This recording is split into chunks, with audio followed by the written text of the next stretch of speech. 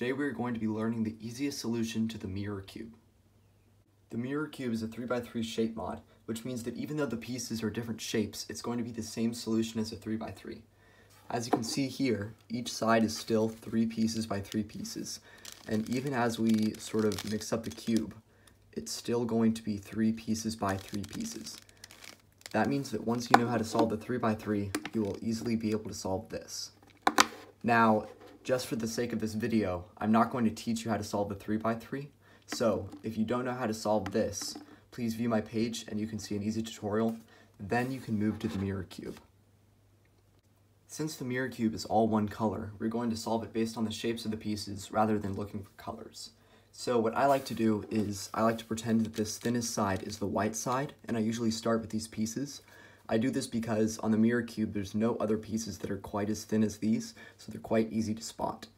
So since this is a solved cube, we can look at it for a second.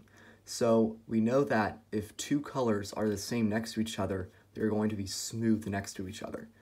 Now if we did one turn, now we can tell that all of these are one color, but these other 3 aren't because we can't run our finger smoothly along them. So as we are solving this cube, we're going to have to look for things like this so that we can tell which colors are which. Now our first step, of course, is going to be to get the white cross.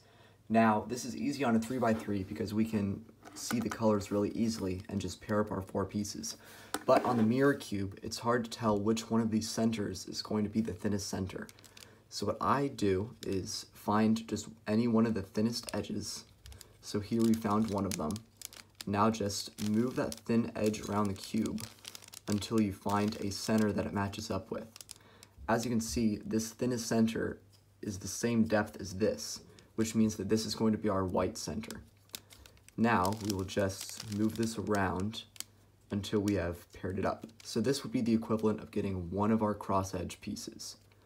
Now we look for the other 3 thinnest edges. Here's one. And I'm not going to go too in detail with this because I trust that you can already make your white cross. And then you will just continue to find the thinnest pieces. This last one. Until you've made your white cross. So you'll know you've made it when you have a smooth cross that also fits in all the center pieces. It might take some guesswork at first, maybe putting an edge in, realizing it's wrong, then taking it out and moving around. But once you solve this a couple of times, you'll remember these 4 edges and which centers they go in. The white side is fairly easy to get on a Rubik's Cube because you can easily see which side is white and then bring it down. Now with the mirror cube, at first it's going to take a little bit of guesswork. So you should be able to spot which of the corners have the thinnest part on it. That means that the top is going to be our white side. So this would be the equivalent of a corner with white facing up. Now we are just going to have to look around and guess if it's over its slot. Now, once you solve this more often, you'll remember the 4 different corners and which slots they go in. Simply just do your algorithm and put these corners in. Now, it's perfectly fine if you put a corner in wrong. You just have to take it out and then move it into its correct slot. You'll know that you've built a whole side when you have smooth lines all the way around, and it's also all smooth on the top. Now I'm going to assume that you know this algorithm to put edges into the second layer. We're going to use the same algorithm on the mirror cube. Now you notice before you start it, you set the edge up over where it's supposed to be, and these 2 are the same color. That means that on a gold cube, these are going to be the same depth, so we can feel for that. So here's an example of an edge that's over where it's supposed to be. So you can see these 2 are the same depth, but what I'm going to have to do is recognize whether it's going to go into the left or right slot. So you can sort of just eyeball this. You can tell that since it's this thick, it's probably not going to go into this thin slot. And then you can just do your algorithm, and then you're going to put it in. Now you're going to have to recognize which one of these edges are actually yellow edges. This would be, edges that you wouldn't want to put into your second layer. So the thinnest side on a mirror cube is always going to be opposite the thickest side. So if you see any pieces, such as this one, that's just really long, longer than any of the other pieces, you can just safely assume that it's not going to be one of your second layer edges. All right, now you'll just continue this process until you've built your whole second layer. Now I hope this is starting to make more sense. So normally on a 3x3, it would just be easy to see where our yellow pieces are facing up, and then we'll just do our algorithm to get our cross. On the mirror cube, we'll just see which one of these are the same depth. So this would be our bar case. We'll just do the same algorithm, and then you'll know you've built your last layer cross when you have all 4 pieces that are the same depth. Now, getting our edges into their correct slots should also be pretty easy. You can see that since these are the same color, these are going to be the same depth. So we can tell on a mirror cube when we have 2 edges that are in their correct slots. Then we can just simply do our algorithm, and then you'll know that you fixed all the edges when you can run your finger on them and they're all going to act smoothly. Now that we are on to the last few steps, we run into a couple tricky problems. So it's easy to tell on a 3x3 that this is in its correct slot because we can see the red, blue, and yellow. But if you look closely, none of these colors are next to the same color.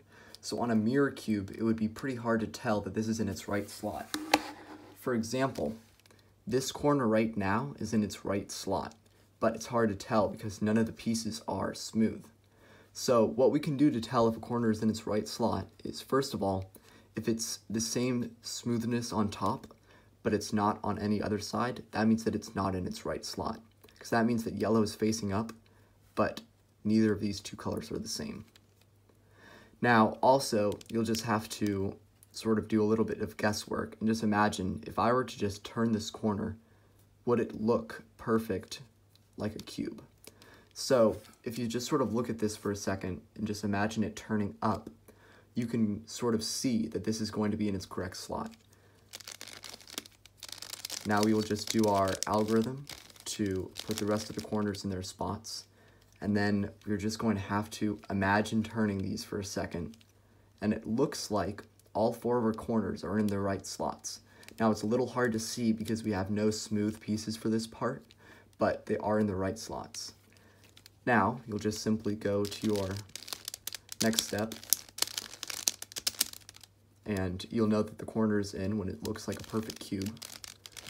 We'll just keep going around. Once again, I'm assuming you already know all these steps because at the beginning of the video I said that you should know how to solve the 3x3. And then it's easy to see when the cube is done because it will just look like a cube. And there you go. That's how to solve the mirror cube in the easiest amount of steps. Now, of course, there are still more advanced ways. You could easily use any 3x3 method on this if you just really think about it abstractly. Like, I could do a T-perm algorithm and just sort of look at these pieces. You know, I still have a set of headlights, 2 corners and edges that need to swap. So you could easily use any 3x3 method on the mirror cube, and it's really fun. Another impressive trick with the mirror cube is blind solving. Now, since it's only one color, you should ideally be able to feel for all the pieces, even with 0 seconds of inspection. I'm not going to go over that too in depth. I figured it out pretty easily on my own, and I think you can too, even if you've never blind solved a cube before. I hope this video is helpful to you. You can view my page for more tutorials, and for the future, good luck.